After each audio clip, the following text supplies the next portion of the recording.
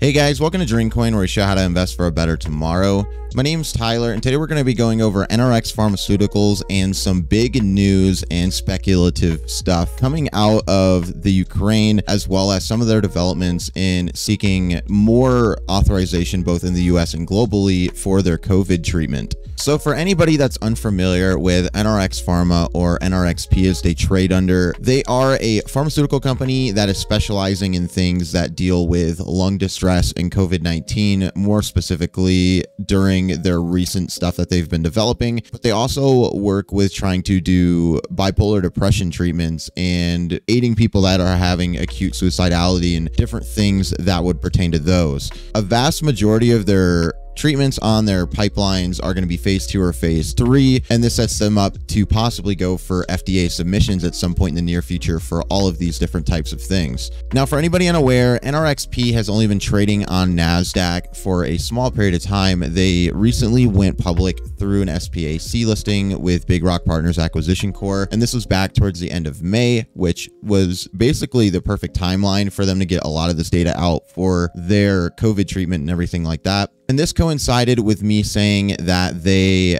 had a possible reversal play inbound after they ran around June 15th from some positive data that they put out for their treatment of Viptidil that is being used for COVID patients. When I alerted them, this was around July 20th, and they were about $10.37. Once I put out that listing a couple days later, they ended up running a ton, and this was just being from very oversold on this positive data news, where it trended them up above $10 to $15 for a significant amount of time, where they fluctuated in that range and then steadily slowed down and sold off until they had more news come out in July. The data in general looks very promising, even as far back as June, where 65% of the patients given a Viptidil that were in ICU were alive at 28 days. And the survival with this treatment pathway, as compared to the traditional ventilation route that a lot of COVID patients have been seeing, was a survival rate of 76% versus 54%. The expanded access protocol data that they got from 240 of these ICU patients is being used for their filings with the US FDA to possibly go for full FDA approval down the road, I would imagine. But the first steps were in their company to gain EUA so that it could be used in emergency use situations pertaining to COVID. One of the big things that could possibly give them a boost over the next few weeks, especially if they get more news coming out that looks very significant,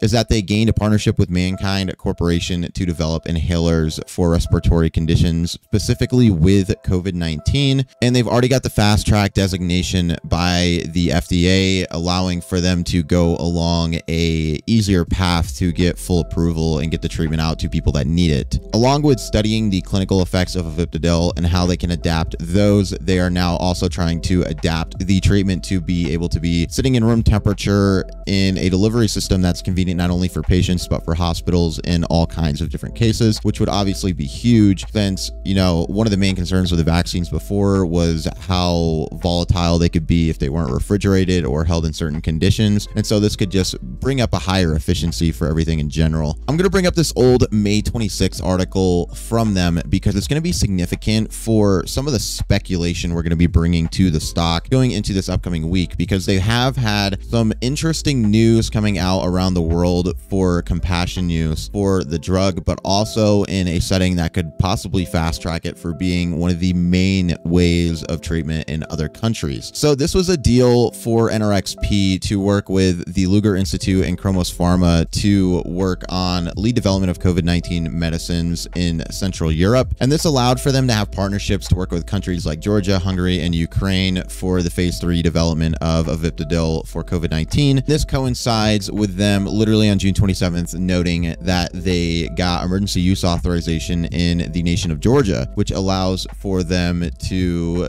use this drug in emergency situations and for people that feel like they don't have any other treatment options left. What is going to be significant for this is that the Minister of Health of Ukraine, Viktor Lyashko, basically just came out and said today that they are getting deals with manufacturing companies to get more COVID treatments, specifically, more interestingly, that are in the 3rd stage of clinical trials here in the US. Now, if you pull up this article was written in Russian, but you can still translate it if you have like Google Chrome or something, which is why I'm able to kind of pick out some of the information here, albeit one one or two of the words might be off here and there with translation, but the phrasing of this seems very significant, especially with you pair it with the fact that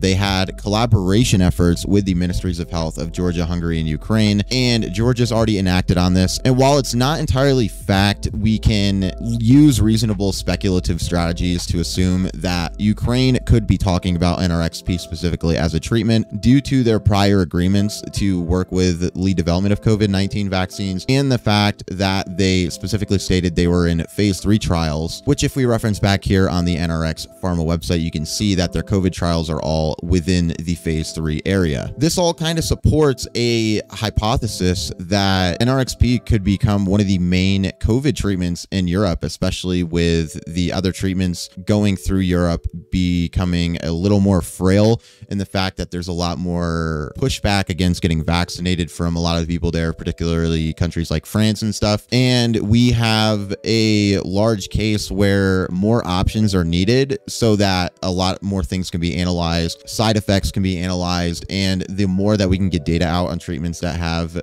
minimal side effects, the more likely it is that people would get vaccinated. As we look as far back as July 20th, when I had originally started looking at the company, you can see they were on a very low end for the trading period that they were at. And then they ended up running almost 300% within the course of 3 days up to that $30 area. And that was alongside just different news catalysts, more interest in the stock. I believe as of right now, the insider ownership on this is about like 70%. And so that's a huge support basis for what can hold the stock up long term. I believe a lot of those shares are locked up due to the SPAC deal that went through. And so that would give a potential like 6-month timeline for when that was finalized from until they can actually sell that restricted stock. As we hover more here, it obviously cooled off some, had a couple more spikes itself where it went down as low as 16 and then jumped over 20 again. And then it's been consolidating here underneath this $17 area and around the $14 area. The bottom support I'm seeing right now is roughly about $13. More specifically about like 13.20, but that's kind of just logistics with higher volatility in stocks. And if it can bounce out of this channel, especially going into Monday, August 9th, we could be seeing a rise where if it can break through this 14.12, we could reclaim the support, and I'd be seeing it riding through this channel for here if it doesn't get huge moves early in the day. If it does get huge moves early in the day and can break or possibly test this 17.44 area, consolidate and move upwards, we could be seeing a movement that would raise them back into the 20s, which would be fairly significant for the next day or two of trading that would happen on the market. Long term for me on the stock, especially with what they're doing with their respiratory route for treatment of COVID, which is a little bit different from what's currently being given, we could be seeing a possibility of where long term the stock is an easy $40-50. I mean, they've already been $30 at this point just on some very minimal like news, just emergency use authorizations and data for their treatment that would provide for a possible success story in the treatments of COVID alongside the variants that are popping up. And so I think a $50 price target for me on this stock would not be unreasonable in the slightest going into the next 6 months to a year, especially if they get more stuff coming out, that they have more emergency use authorizations in other countries. It possibly gets more notoriety to where it becomes one of the main treatments in Europe. And then the fast track program in the US gets them as one of the main developed drugs that is helping to treat COVID with more serious conditions here in the United States. I don't see too much downside from investing in current levels here, even at 13 where it was higher than this $9 to $10 area. I think if we look at the VWAP RSI, which is basically just an RSI based on volume weighted average price rather than previous closing prices, it was trending into both Wednesday, Thursday, and Friday of last week with very significant oversold regions. And even with those oversold areas, it's basically been kind of consolidating in this area, like I said. So coming out of this news over the weekend, we have that they're #1 trending on Yahoo Finance as well right now, I assume, because people are looking up the stock with the news being circulated on social media for some of the stuff, with considering that they've got news circulating on social media that deals in the compassion and emergency use authorizations